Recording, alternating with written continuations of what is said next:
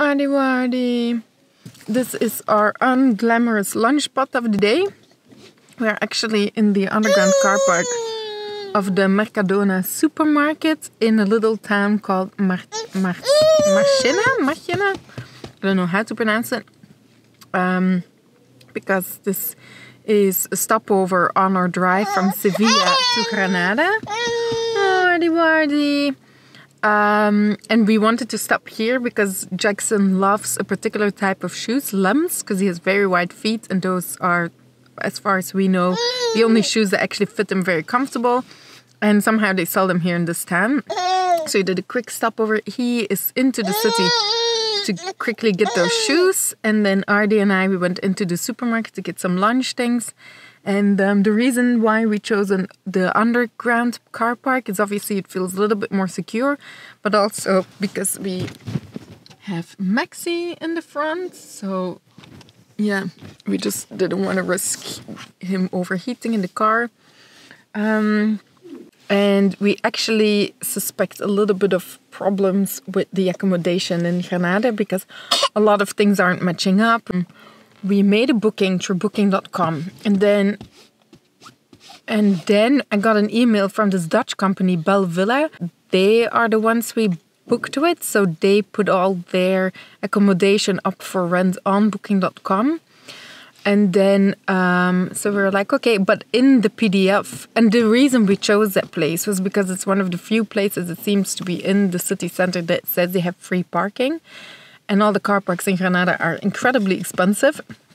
So I thought, okay, let's go with that one. Then in the PDF that I got from that Bel Villa, the Dutch company, it actually didn't mention anything about a car park. So we were like, what's going on here? We checked the booking.com website again, and all of a sudden we realized, like, oh shit, there are actually no reviews of this place. Actually, no, that's not true. It was one review of that place. So I'm just gonna give Ardy a little bit more of his cat food smelling puree. And that one review was for January this year, saying that the place they booked actually didn't exist and that they were put up in some other apartment, and that the person who helped them was actually really rude and aggressive. So after that, we didn't see any free car park on the PDF. And then this one review, we were like, some red flags started going off. So then I'm trying to contact. So I have a contact address here in Spain of a guy who only speaks Spanish. I'm trying to email him, but he replies like very late. And then the way he replies it's barely understandable what he's saying. So, and then we asked for the address, where to meet. And he said, oh, we're meeting at the apartment address. This is the address. And we're like, that's completely the other side of town of where we booked. So like, what is going on? Texted him that back. Then he said, okay, no, I'm sorry, I'm wrong. We are meeting there. But still no mention of the car park, although I've been asking about it. He's just being so vague about it. Then there's street parking, then there's this parking. We're like, what is going on here? I'm trying to call this Dutch company, got through to them. They confirmed that we actually are staying in the apartment that we booked. But like, it's so, we'll see when we arrive there. But they also cannot contact the guy. So we don't really know yet what is going on with the parking. So yeah, I've checked my email 20 times already today, still no reply from the guy. So yeah, let's see what happens when we arrive in Granada. We are definitely bracing ourselves for some drama there, so we'll see when we arrive there. But they also cannot contact the guy, so we don't really know yet what is going on with the parking. So yeah, I've checked my email 20 times already today, still no reply from the guy. So yeah, let's see what happens when we arrive in Granada. We are definitely bracing ourselves for some drama there.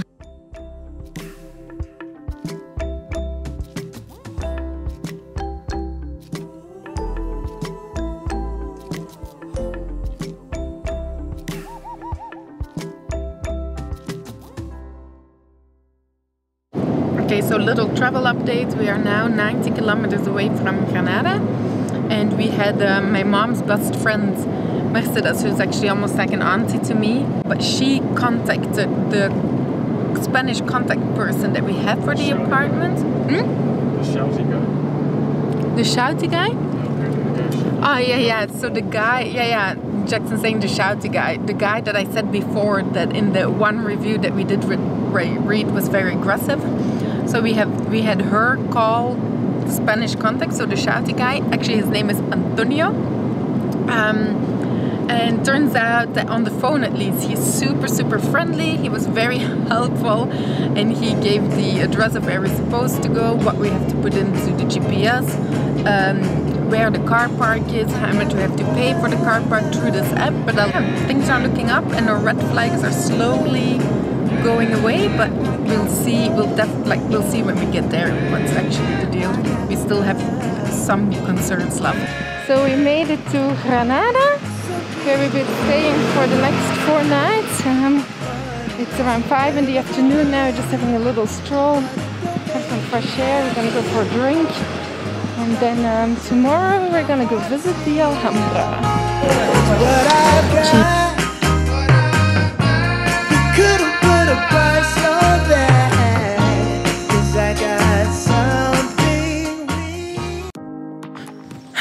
Good morning. So it is just after 8 o'clock, and we rushed out the door to make it in time for the Alhambra, because we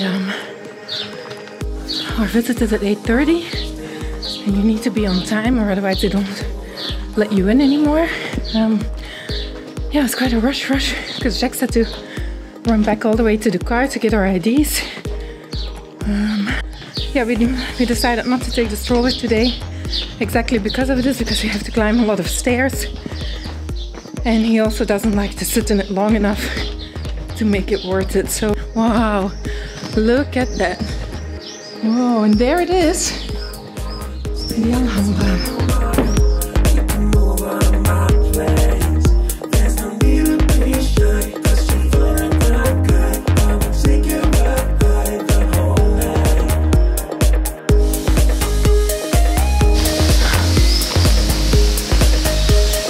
Wow, look at that. So just randomly going in. I'm not sure if this is the actual entrance, but because we have tickets, this should be the start of our visit.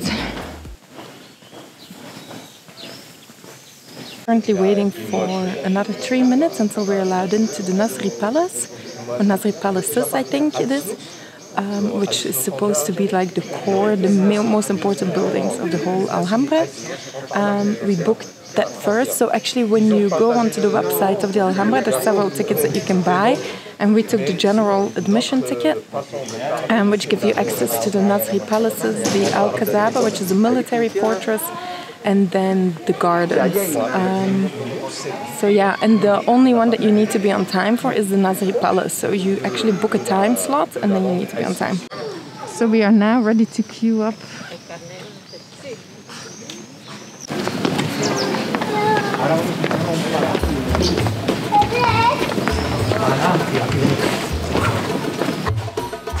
So we told them that we're producers for the second season of Game of Thrones, the new series. So they'll let us in by ourselves. 2 friends of ours. We got the second place to ourselves. Artie's going to play a Targaryen. So just a little side note on the tickets. They say on normal times you need to book your ticket between 75 days and 90 days in advance. But yeah, now during COVID, there were still heaps of tickets left when I even checked last night, although we booked our ticket last week. And we had this place almost all to ourselves. Yeah,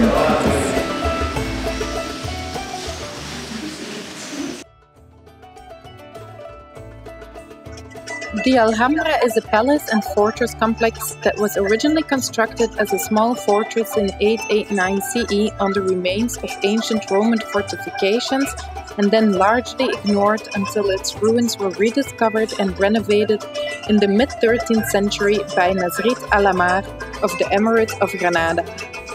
It was converted into a royal palace in 1333 by the Sultan of Granada. Here you see the court of myrtles with the Arabic pool that was used to keep the palace cool. It was also a symbol of power because water was in short supply and the technology used to keep the spool full was expensive and difficult. I'm just getting tired. This is not a bedroom. Here it was, the keys of Alhambra were handed over to Christians in 1492. Alhambra's last flowering period was during the decline of the Nasrid dynasty, who were increasingly subjected to the Christian kings of Castile, after being allowed to fall in despair for centuries while the buildings were occupied by squatters. The Alhambra was rediscovered following the defeat of Napoleon, who had conducted retaliatory destruction of the sites. It is now one of Spain's main tourist attractions and a UNESCO heritage site. This is the Court of Lions, which is surrounded by a gallery supported by 124 marble columns. In the middle is the alabaster fountain with 12 lions to symbolize strength and power. I'm already developing the famous mall back, which a friend of mine once explained to me is if you go with your girlfriend to the mall, your back gets really sore very quickly. And I think biophysically that basically means you're not walking at a normal speed. So everywhere you see me, wherever I go on tour, anywhere in the world, I'm always looking at interesting things like this. Or even the more classic one. That's my favourite position. Taj Mahal, Eiffel Tower. It's an awesome street. Awesome street. I can't even hold the camera straight because it makes me laugh so much. God, so good to look at.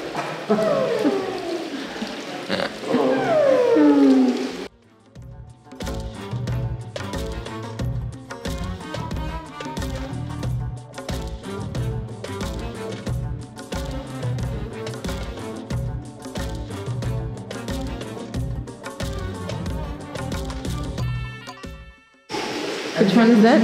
For all those mall backers out there, this is the IT band stretch. Really get that outside. Get your ass out.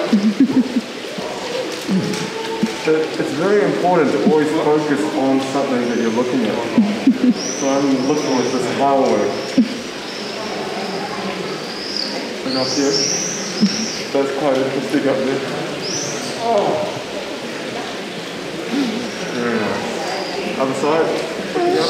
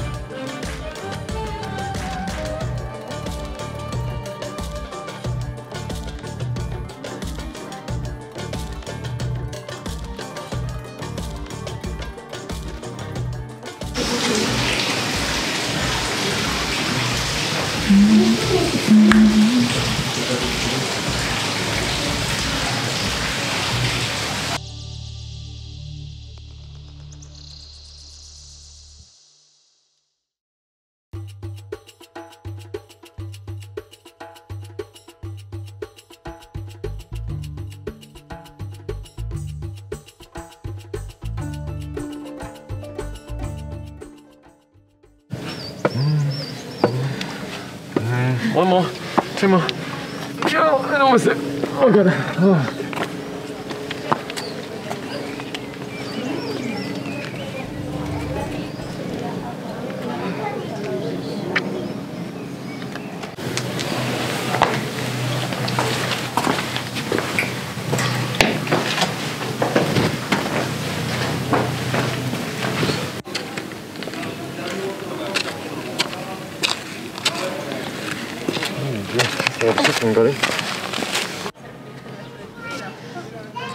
The Sierra Nevada in the back there, where you can go skiing as well.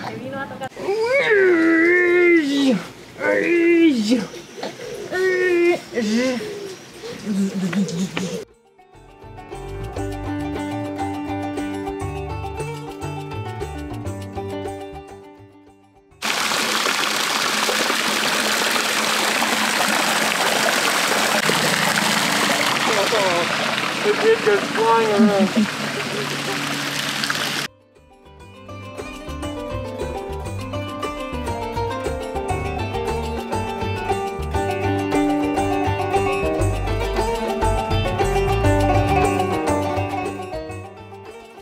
We are now in the Palacio de Generalife, which is the most important outlying building of the Alhambra.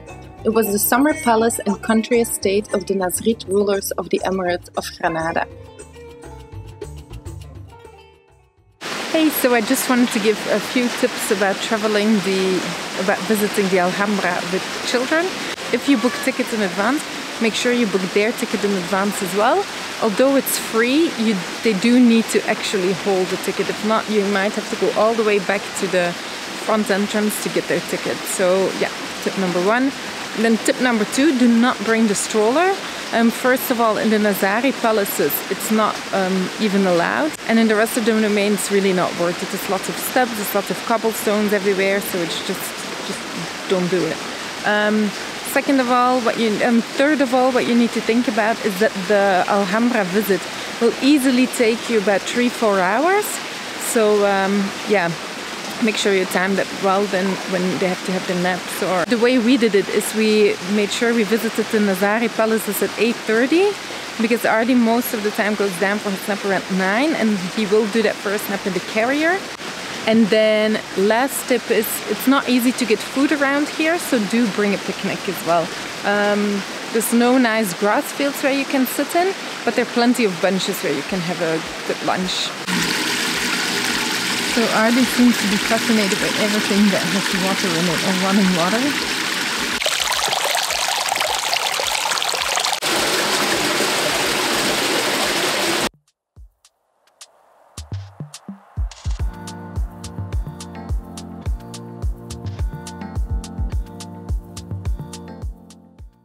So good to know as well that all throughout the Alhambra they have plenty of water fountains where you can fill up your bottles.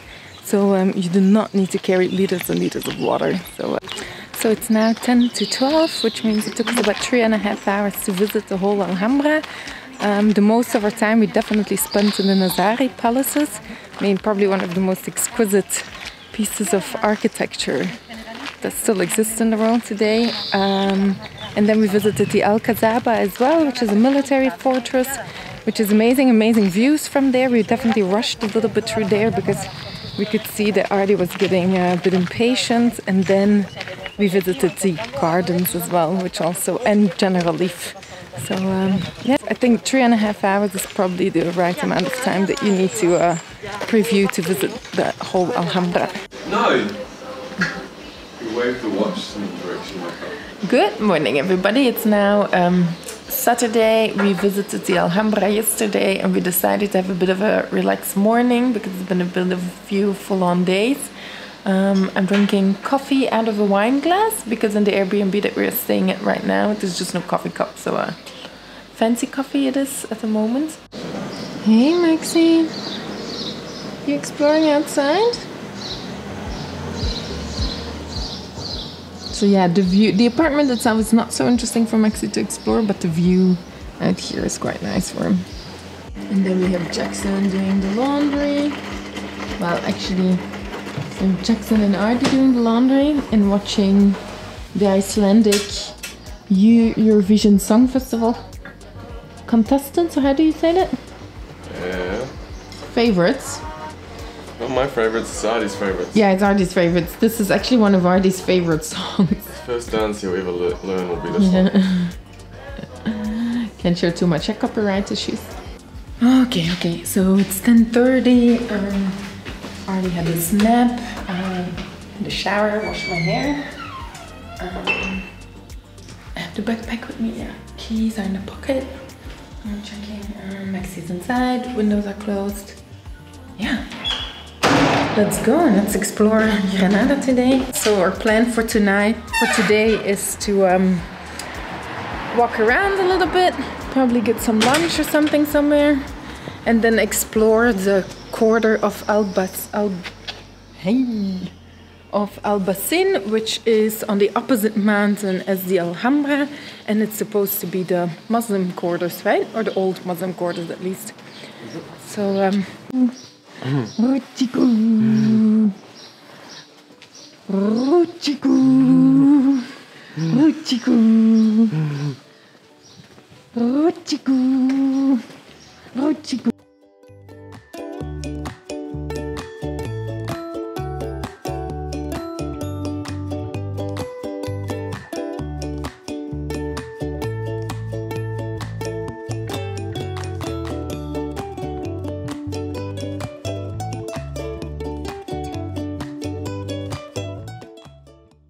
is the Alhambra.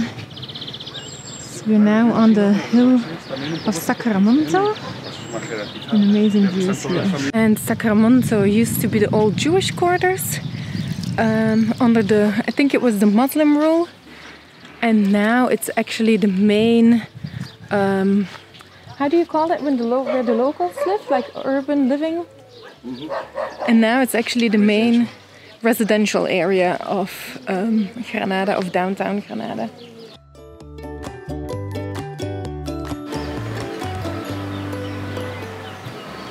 So this used to be a house, you think? Everything must have been housing, because why would you build into a big out cave unless it's a regular cave? And you could just build a house here. It's easier.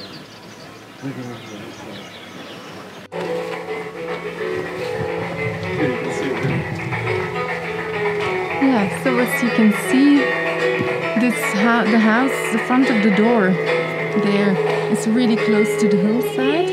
So the houses here, these traditional Andalusian houses that are built into the hill. He's actually sucking of it like when he drinks milk.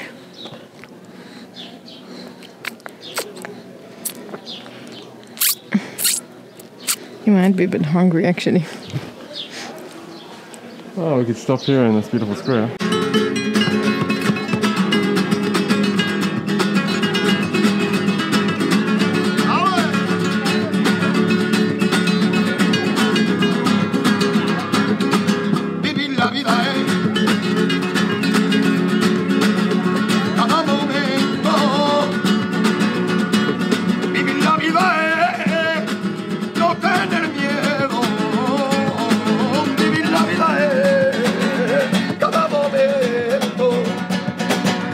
Con alegría, sentirlo dentro, que va a querer a ti como yo, que va a querer, que va a querer a ti como yo, que va a querer, que va a querer a ti como yo, que va a querer, cuando todo acabe.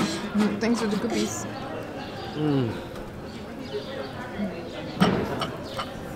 Scraping away with this. And it's all over us.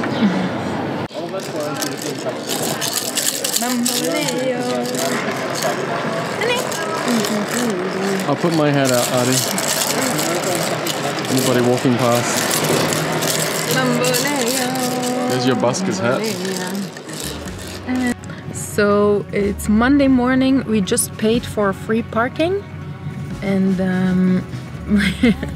we're off back to the apartment to go get all our luggage, and then we're leaving Granada and going on a 4-hour drive to the Alicante region.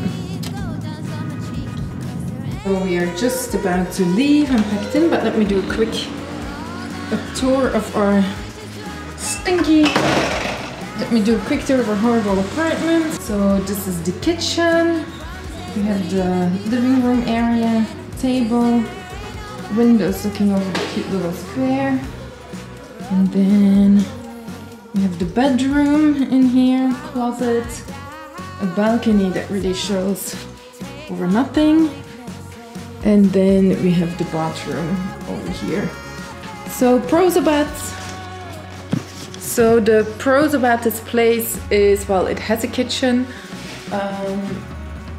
the location is 10 out of 10. Then the shower pressure is good, Wi-Fi is good, but then fridge doesn't close properly, AC doesn't work, everything is almost damaged.